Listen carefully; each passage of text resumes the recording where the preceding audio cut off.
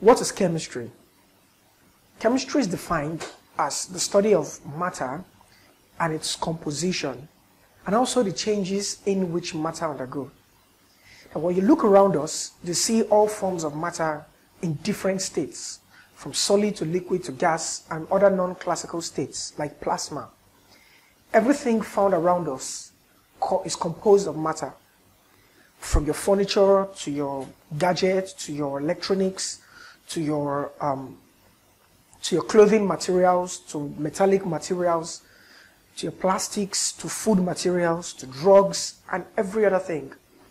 Around us we have matter. Now these matter or these forms of matter are composed of tiny particles in gazillion amounts, right, to make up these structures. Now we as scientists, we choose to study what these forms of matter are made up of and what kind of changes these matter can undergo when subjected to conditions they ordinarily are not exposed to. For example, if you subject your piece of wood to a condition of high temperature, say by the application of fire or something, or you subject it to a condition of high pressure, what happens to it? What happens when you mix one substance with another substance under average conditions and under severe conditions? Would there be changes? Would there not be changes? Now, the study of what happens to matter when subjected to stress in this case means new conditions that they ordinarily wouldn't experience. Now, they are made to undergo changes, which is a core definition of chemistry. Everything we use today has been produced, all right, from several raw materials under several conditions. Your plastics were produced from polymerization of certain minute units called monomers. That is chemistry. The cooking of food, the conversion of food under the influence of heat and water, right, to a new substance, and the new substance in this form is a more edible substance, is chemistry. All processes which occur in nature involves chemistry, which means that anything you see, any changes you see in nature from one form to another is chemistry. And when you take it upon yourself to study what compositions you have in any sample of matter, maybe air, maybe water, maybe solids, maybe liquids, or anything, whenever you take it upon yourself to study what these substances are made of, then what you are doing is chemistry. Why is chemistry so important? Chemistry is important because it has modernized the lifestyle of man. You see, at the early days, man used to live in a cave and was called Mr. Caveman. And then what he did was he had a very small hut where he lived inside, right? Somewhere in the remote regions of Africa.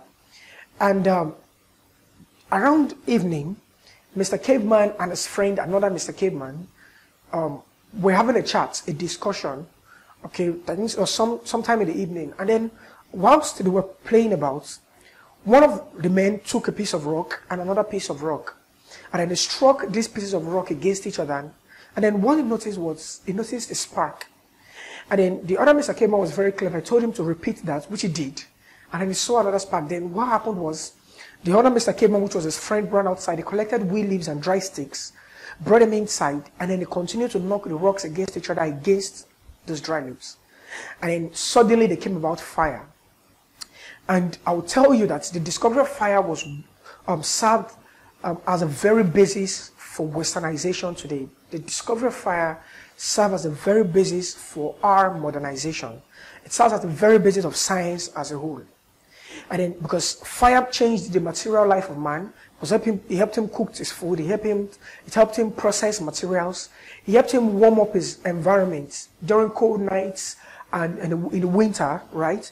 And then fire also helped him scare away wild animals in the forest, helped him scare away beasts in the forest. In short, fire changed the material life of man. And that serves as the very basis of modernization and of science. And then years later, discoveries and technologies were brought in, day out, and we are where we are today. Today, science is divided into several branches. One of them is chemistry. And as a matter of fact, I would say that chemistry happens to be the central science. Why? Because it plays parts in every other field of science, from physics to mathematics to biology to biochemistry to medicine to agriculture. To mention but a few, you have chemistry involved in every of these parts, because each of this field of science involve materials and the changes of materials from one form to another. It also involves the production of new species from old raw materials. And what you're doing technically is chemistry. When you produce something new, right, from certain raw materials, what you've just done is chemistry. So by definition, we'll say that chemistry is the study of matter, its composition, its properties, its uses, and the changes in which matter undergoes. Today, we call the father of chemistry Antoine Lavoisier. Antoine Lavoisier was a French chemist who happened to be one of the major chemists to bring a revolution to the world of science and the world of chemistry. He painstakingly brought new concepts to chemistry, from the discovery of oxygen to certain laws, the fundamental laws of chemistry, and all sorts, right? So Lavoisier today, being the first chemist to start a major work on chemistry and helped us modernize chemistry, we call him today the father of modern chemistry, right? So chemistry is very interesting. What we'll do in these subjects is we'll take each topic in chemistry step by step. And then what we'll do is we'll go through from the tiniest bits and we build on that by very little incremental steps from one concept to another, all right, just to ensure that you understand everything we'll talk about throughout this course.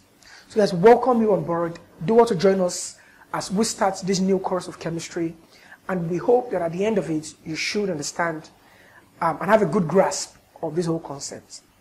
In the next lecture, we'll look at the merits of chemistry, how chemistry has played a part to our lives, what advantage chemistry has to the modern world.